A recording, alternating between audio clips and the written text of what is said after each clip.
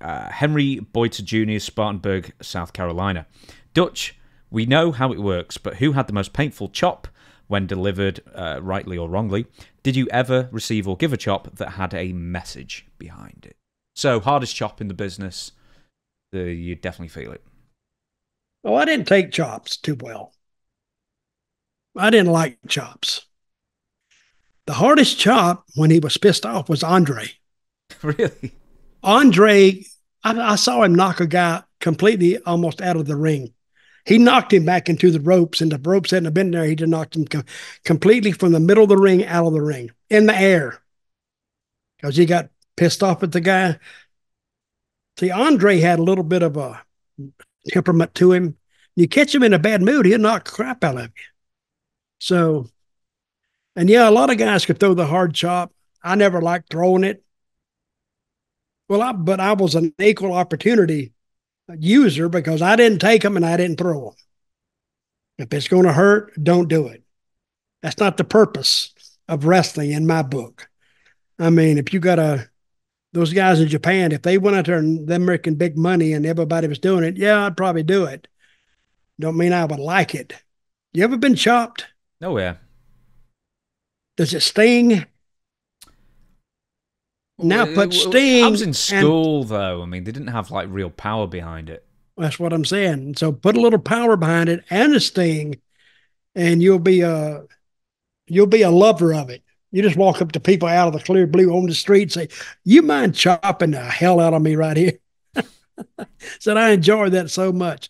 Yeah, a lot of guys could chop your heart if you stay there for it. Bob Armstrong would do it. Oh, yeah? Oh, they'd hurt like hell. But I only did it because that was his deal. He didn't throw punches; he threw chops. So I'd have to take them. But he would lighten up on me a little bit, and I would say, "Thank you very much, thank you." So I thought you were going to say Wahoo, the hardest chops. Well, Wahoo, he and Valentine, I've heard that. I've never been around one of their matches, but I heard that the boys would stay behind. They were always on last every night. They would stay behind just to watch them beat the crap out of each other.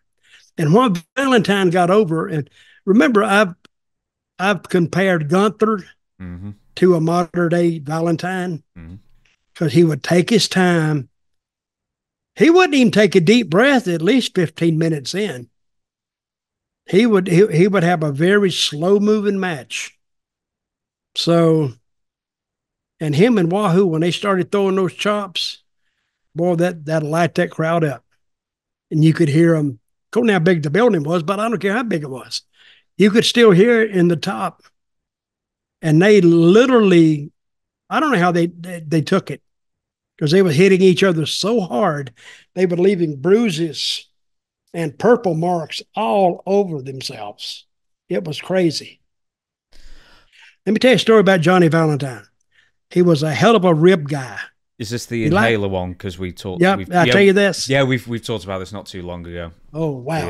Yeah. In fact, I'll say on the YouTube channel, just search Johnny Valentine. You will find that story. I promise you'll find it in our archives. Just sticking with the chops very quickly. Who gave the chops that looked devastating but didn't really hurt? Nobody. No. No. Hey, you know you can only get the sound if it connects. So if you threw it, all you got to do is miss one, and then people say, bullshit. But Valentine never missed one. Wahoo never missed one. So, and they would base their big shows off the heat between Wahoo and Valentine.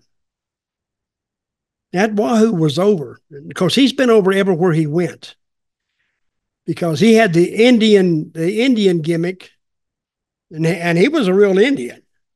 It wasn't anything that he adopted just the gimmick. He was a real Indian. So I think he's from Oklahoma. I forgot. He told me one day.